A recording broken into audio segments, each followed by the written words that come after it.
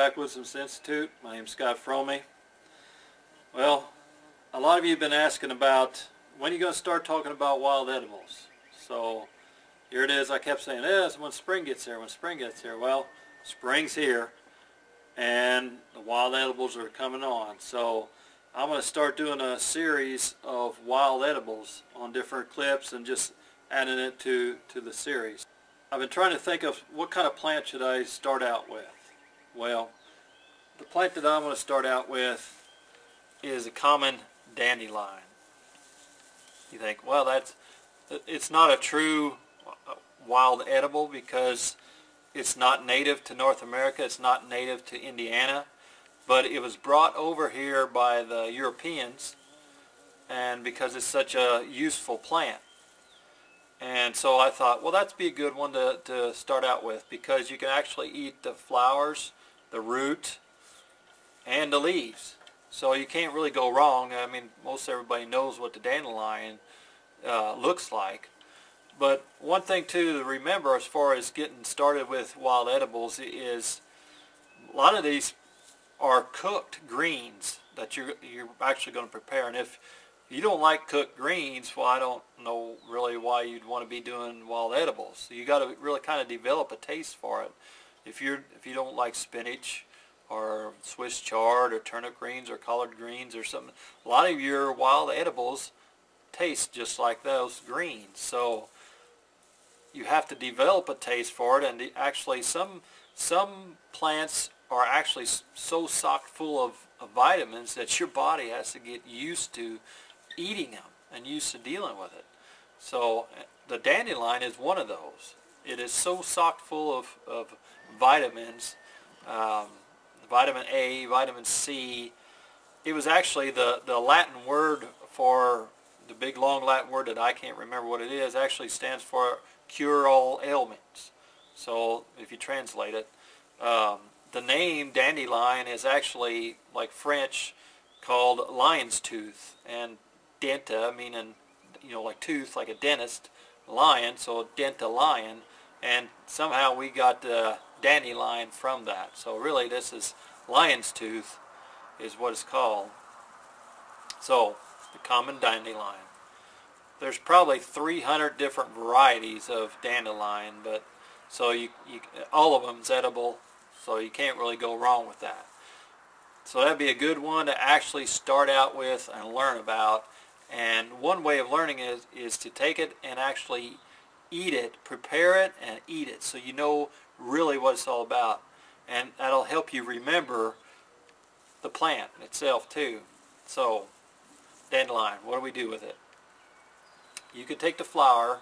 A lot of these are closed up because it's evening time, and in the morning they open up, and you'll see bright yellow flowers. You can fry them, dip them in batter and fry them, saute them.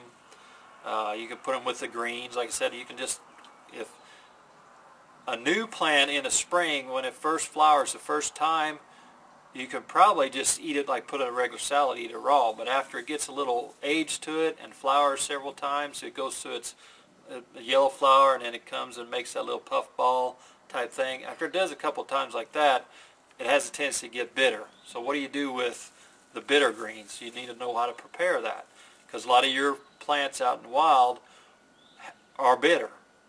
So what we're going to do with like these, I'll cook these in water, cook them down, let them boil for a little bit, a few minutes, and then take them out, rinse them out, change the water, and then do it all over again, cook them again, and that takes a lot of the bitterness out of it.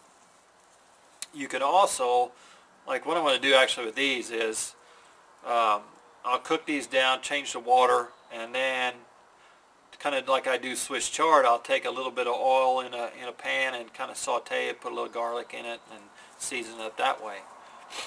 Oil has a tendency to kind of tame the bitterness down. So a lot of times in pioneer days or something, they might have used bacon grease or something like that to calm down a lot of the bitterness to the wild edibles that they did eat. And like I said, they brought this one over from Europe because it's such a good, plant. And they relied on it. It grows anywhere, most in waste areas, but the reason it's so hard to kill, it's got this big long taproot on there. So can you eat the taproot? Sure, you can eat the root.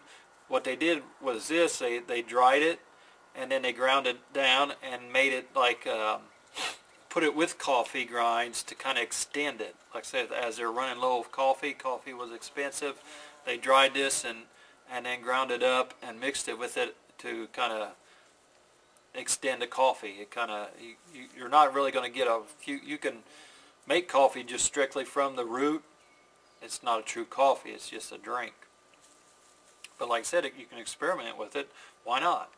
You can eat everything on there, so why not start with the dandelion? So that's what I suggest to do, is start with the dandelion and get used to eating the greens. If you're trying to develop a taste for the greens, like I said, start out with spinach. Cooked spinach is pretty mild. You can get into turnip greens, then go into your collard greens and mustard greens, Swiss chard, kale, that kind of stuff. If you develop a taste for that, you'll do well as far as with wild edibles. So start out with the dandelion. Get the dandelion, experiment with different ways of cooking it. Cook the greens down, add it, try it, eat it, and start with that. So like I said, you can't go wrong with the dandelion. I've been eating quite a bit of dandelion greens here lately. It's like I said, I like them early in the spring, and like I said, you can't really go wrong with it. And they're chock full of vitamins. So with that, do a little bit of experimenting, and I'll catch you out in the woods.